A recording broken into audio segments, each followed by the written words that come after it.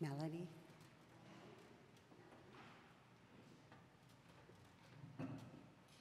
Candle lighting going on.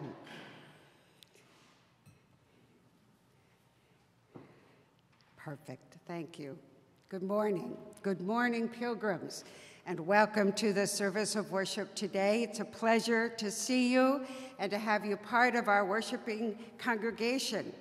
In my opinion, you are the remnant faithful compared to last week. If you came this week, you're pilgrims through and through. We're really glad that you're here with us today for our service of worship. We have a couple of announcements. Carolyn.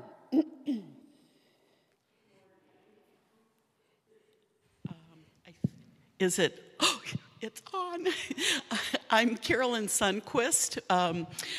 The next women's group meeting is this coming Thursday at 1 o'clock in the church parlor. That's a change from the normal 1:30 meeting time. The speaker is Chrissy Bernard. And Chrissy is an expert in providing support and advocacy for people living with mental illness. Both Carla and Cynthia have met Chrissy and got her lined up, and they've been very impressed by her work. There's a lot more about Chrissy in your bulletin this morning. Hope you can come. Thank you. She really is a remarkable person, so I hope you can come. Jean. Jean Jacobson.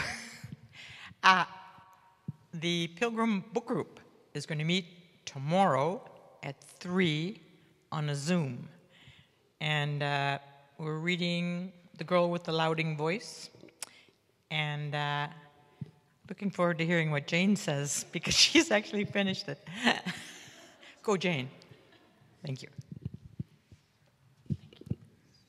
Jessica. Good morning, everybody. Jessica Schroeder. Aside from playing the organ here, I direct the orchestra at Scholastica, and today we have a performance of J.S. Bach's St. John Passion. And I just wanted to invite you all to it in case you're available today at 3 p.m. Today marks the 300th anniversary of the premiere of this work in Leipzig, and we've combined schools, so it's the orchestra and choir from CSS and the choir and orchestra from UWS, and we have come together to present this masterwork. So it's 3 p.m. today at Pilgrim Lutheran over in Superior, and I hope some of you can make it. Thank you. Good, thank you. I think those are all of our announcements, and so if you would now take a few moments to stand and greet one another with the signs and the words of peace.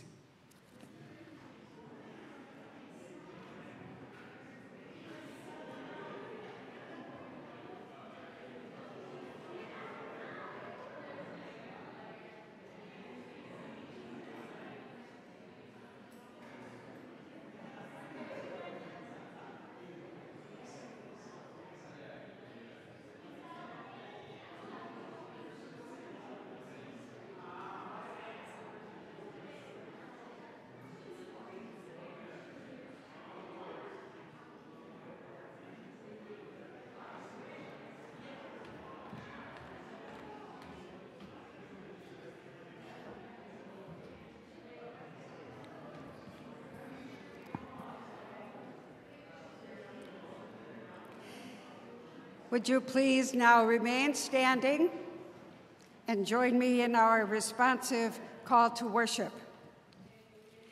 Beloved, we are an Easter people. Beloved, we live in constant hope.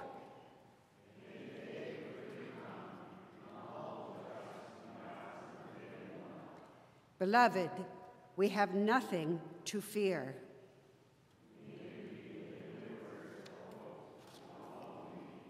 Let us pray. O God, as we celebrate your presence in all life, we know many of your children live in fear.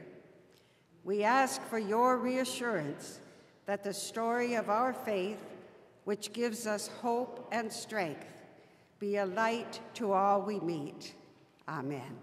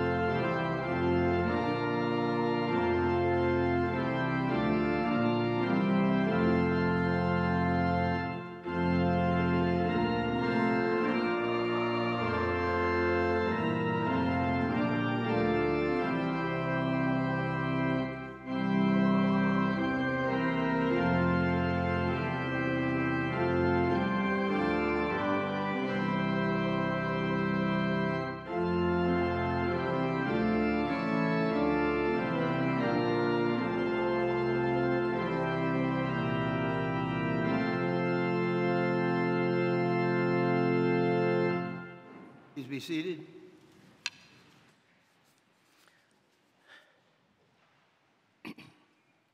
A reading from the book of Acts, the 4th chapter, 32 through 35.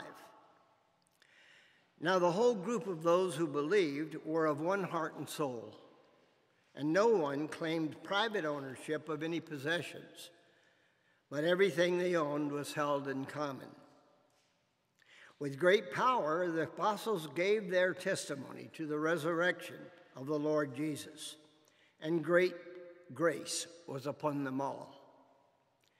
There was not a needy person among them, for as many as owned lands or houses sold them and brought the proceeds of what they had sold and laid it at the apostles' feet, and it was distributed to each as any had need. Second reading is from the book of Jeremiah, 31, 16 through 17a.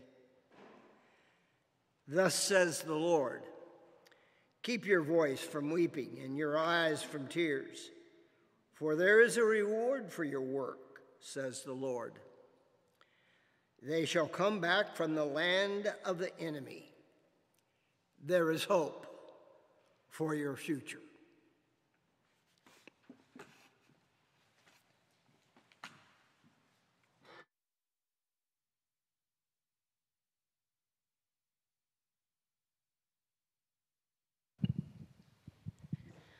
I'd like to invite the kids to come on up.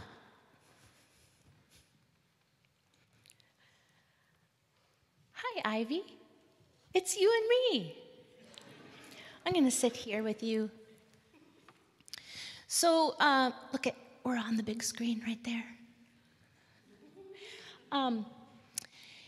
So what Warren just read, there was this part where he was talking about some of Jesus's friends, and it said that everything they owned, they had in common. Do you know what that means? It means they shared everything. Everything. I was wondering if you wanted to share that stuffy with me. Oh, that's a big deal. Ivy loves her stuffies. Ivy, are there other things that you have ever shared with people, with friends, with family, maybe a perfect stranger? You share your toys too? Yeah. Well, hello. Hi. Oh, everybody has a stuffy today, but I don't have one. Wow. Well, there we go. This is kind of what Jesus was hoping for. If Ivy, Sylvia, Lark, when Jesus said, share your things, I think this is what Jesus meant. If you see somebody that doesn't have something and they need it, share it. And then nobody is needing anything. What other things do people need that we could share? Markers, because maybe they don't have a color. Markers? Yep. Hey, Sylvia, what other things could we share? Food. Food. Pilgrim people are really good at sharing food, especially peanut butter. We're real good at sharing peanut butter. My mama shared food when I was little. She did? To a homeless person. Oh, that's really good too. Gave her a banana. A banana. Oh, I love bananas. Well, you know what? There's other things we can share that aren't things we can actually touch. What are those things? Say that again. Germs. We can share germs. And you know what? Kindness. Kindness, yes. Yes, kindness, germs, all those things we can share. I have my phone here, and can you see what's happening? What's happening? What do you see? Anything? People. people, and they're playing a game. Do you know what they're playing? Basketball. And this is, my niece is playing basketball in Stevens Point, Wisconsin right now. And her dad, my brother-in-law, shares the game with people who can't be there on Facebook. He's videoing right now so I can watch the game even though I'm not there. Maybe I shouldn't be watching it in church, but I can't help it. I just got to see what's going on. It's the fourth quarter, and they're playing not the championship round, but they're playing the really good team right now. So we can share food, we can share kindness, we can share germs, we can share stuffies and markers, just like Jesus' disciples shared too. Let's pray, and we'll go talk a little bit more about sharing, especially when we don't want to share, because that happens sometimes too. Let's pray. God, thank you that we can share.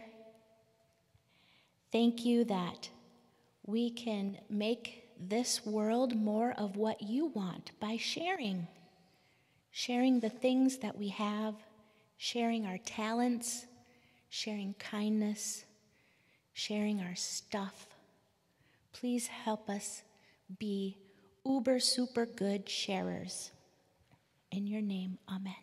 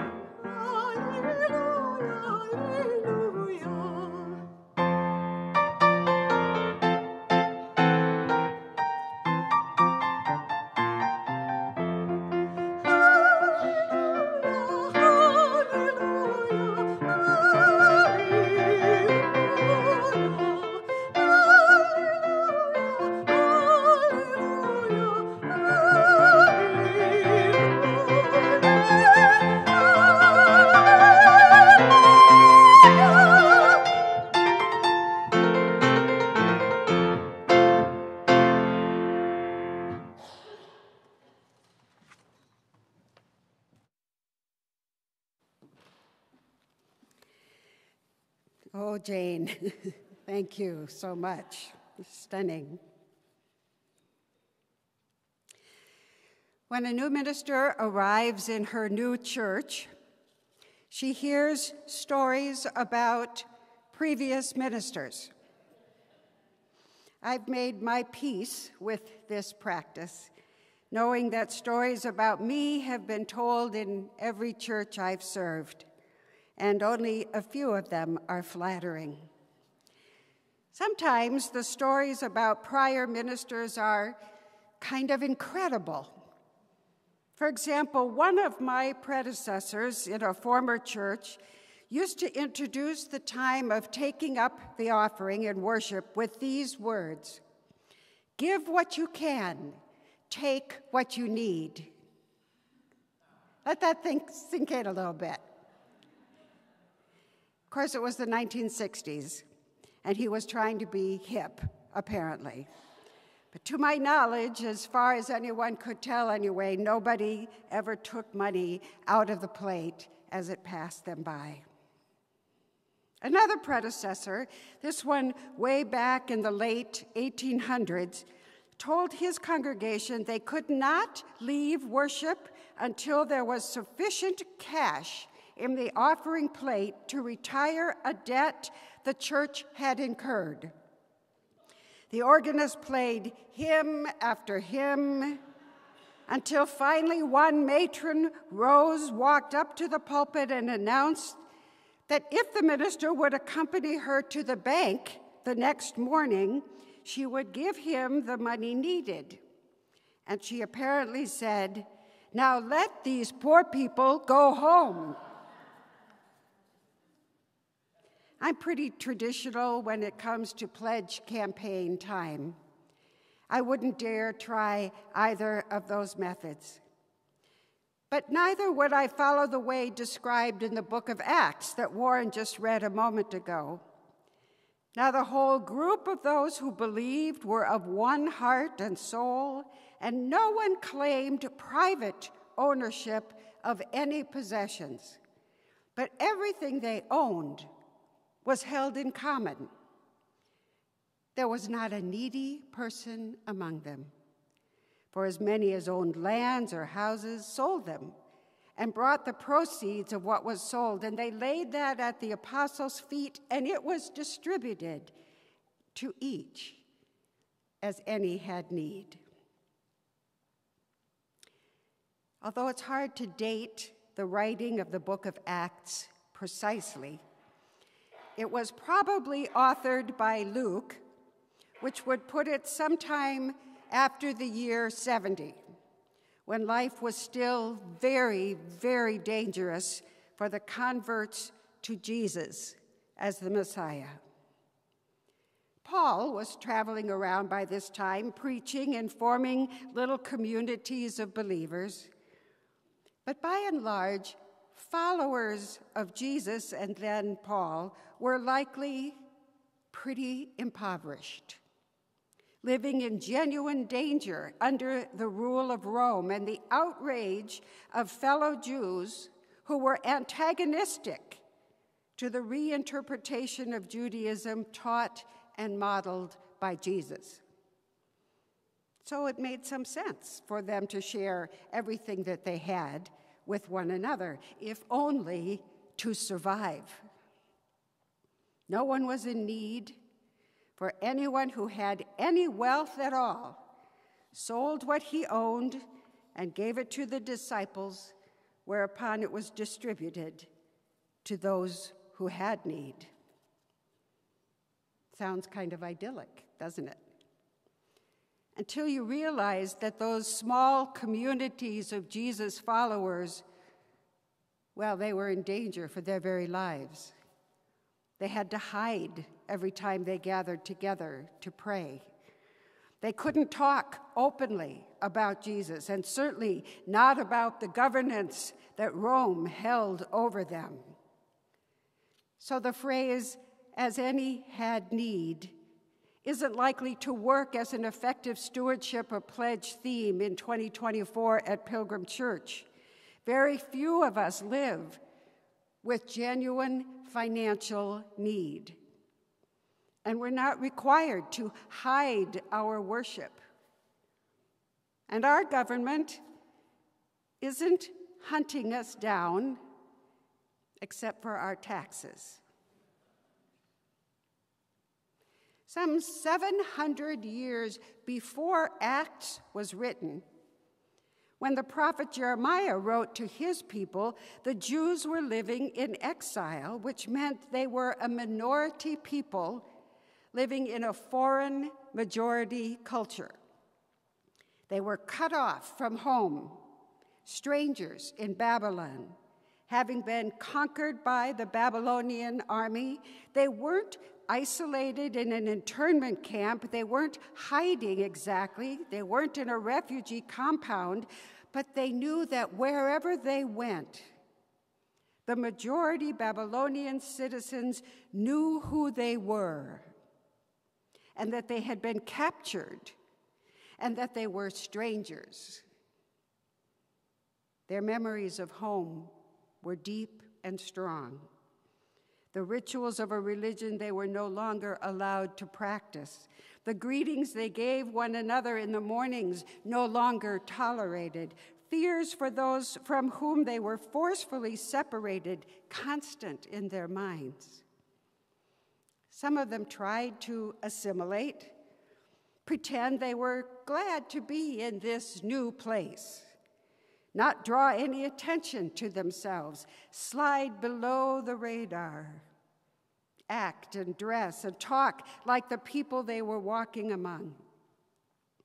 Some of them fought viciously and constantly and were viciously and constantly jailed or even executed. They feared God had abandoned them. They were isolated within a culture they hated, disproportionately arrested, disproportionately despised, disproportionately disparaged and ridiculed. They were on their own, feeling as if God was no longer with them. Jeremiah told them, "There is hope for your future." We aren't living under the threat of exile. By and large, our government isn't our enemy, I hope. So why would I have pushed for this to be our stewardship pledge campaign theme, along with the beautiful picture depicted on your bulletin taken by Colin Willemsen, that green branch growing out of dark rock? Hope for your future. Here's what I believe to be true. This is why I ask you to pledge generously to Pilgrim Church. It is my own faith statement, so to speak. There is a place for a strong, loving, courageous, intellectually honest, occasionally misguided, but always trying to do better community of faithful people in the world. And to be specific, in northern Minnesota, and to be more specific, in Duluth. There is a need for realistic, challenging, respectful, culturally knowledgeable Christianity in the world, in northern Minnesota and in Duluth. There is a yearning for the emotional discovery and inspiration that comes from the religious arts, stained glass windows, choral and instrumental music, color and light and poetry. There is a persistent, stubborn, determined awareness that the world isn't as it should be, that too many people live beneath the burden of distrust, dishonesty, discrimination, and disease, and that the world could be better, that it can be better, and that it must be better, and that it is up to us to try to make it better. There is an awareness that along with all the joy of being human, with its humor and affection and awe, there is the inescapable knowledge that we live in a constant state of grief,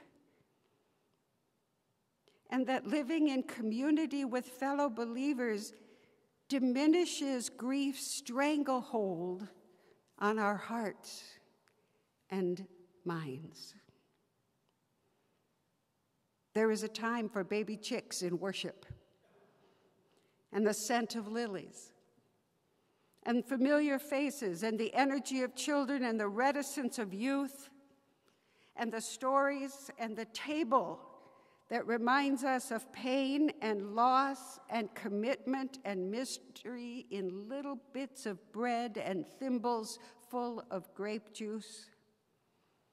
All of this, that's who we are.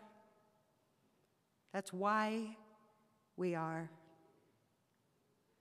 All of this and so much more is what I find in Jeremiah's promise that in God, in the body of Christ, in the community of faith, here in Pilgrim Church, there is hope for the future. Your future, our future. And it is that very hope that as any have need of it, they receive. Amen.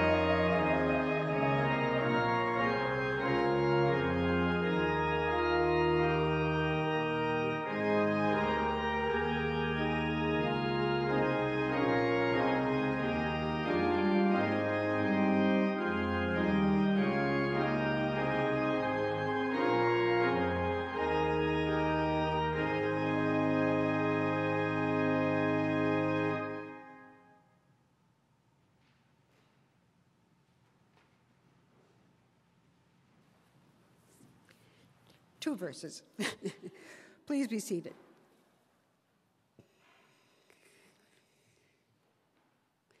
I invite you now to give generously of your own gifts for the work of this church as it carries out its mission here and around the world. Our ushers will now receive the morning offering.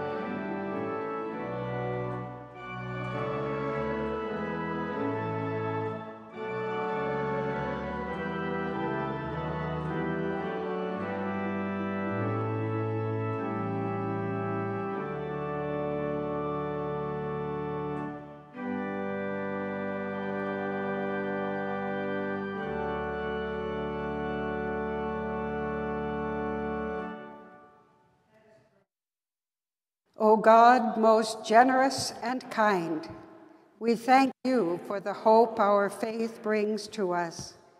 May we be generous in turn for the sake of your people here and everywhere. We dedicate these gifts and our lives to your service. Amen. Please be seated.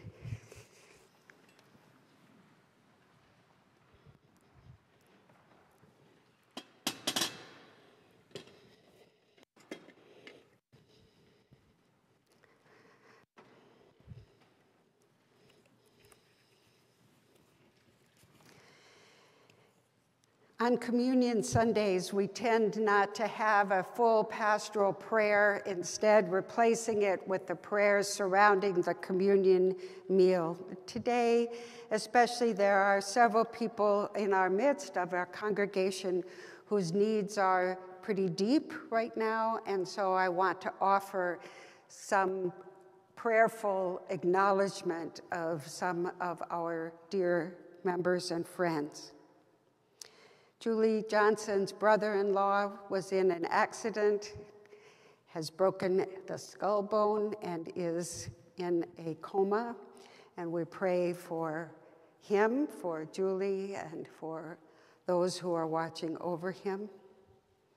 Alice and Sam Marks are facing some new health challenges, and we want to be with them as they make decisions to come. Alice was scheduled for a surgery tomorrow. That has been postponed because of other issues and needs in Sam's life.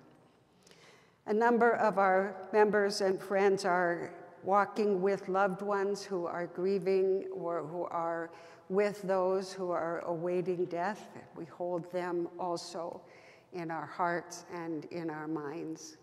As we enter into our liturgy of communion, keep close to your own hearts an awareness that this table is a table as much of grief as it is of hope.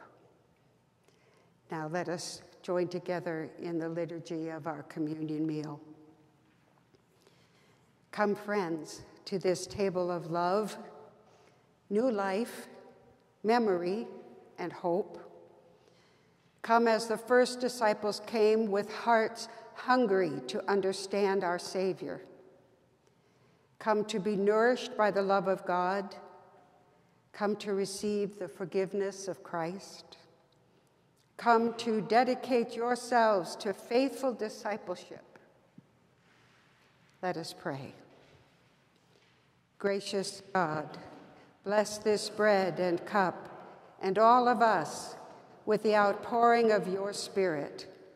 Through this simple food, form us into the living body of Christ, your servant people, that we too may be nourishment for a world starved for gracious kindness, forgiving love, and hopeful dignity for all. Help us as we devote ourselves to discipleship to our Savior Christ, who taught us to pray, saying, Our Father, who art in heaven, hallowed be thy name. Thy kingdom come, thy will be done on earth as it is in heaven. Give us this day our daily bread. Forgive us our sins as we forgive those who sin against us. And lead us not into temptation, but deliver us from evil. For thine is the kingdom, the power, and the glory forever. Amen. On the night he was betrayed, Jesus took bread, and when he had blessed it, he broke it, he gave it to them, saying, This is my body, broken for you. Do this in remembrance of me. In the same way also he took the cup, and when he had given a blessing, he poured and gave it to his disciples, saying, This is a new covenant of my blood. I shall not drink of this again until I drink it new with you in God's reign. Ministering to you in his name, we give you this bread and this cup. You're invited to come forward to receive the bread and then the cup, and then to put your empty cups in the trays. May God be with us all and with those we love as we receive this holy meal.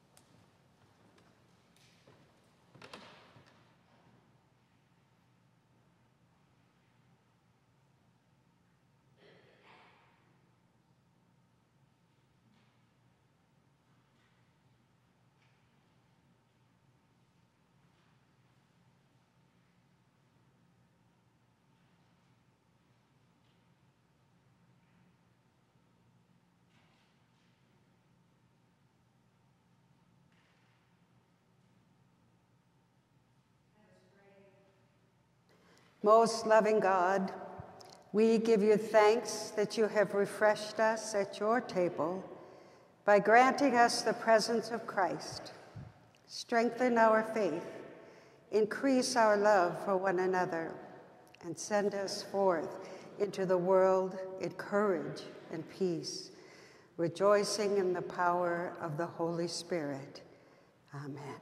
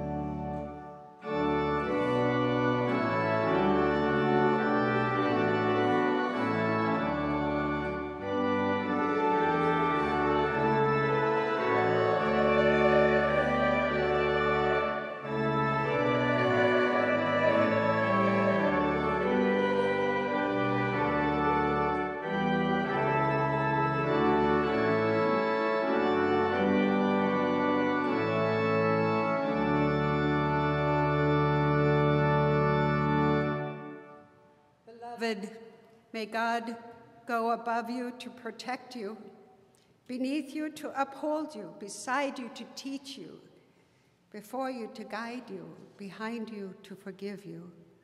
Wherever you go, may God go with you. Amen.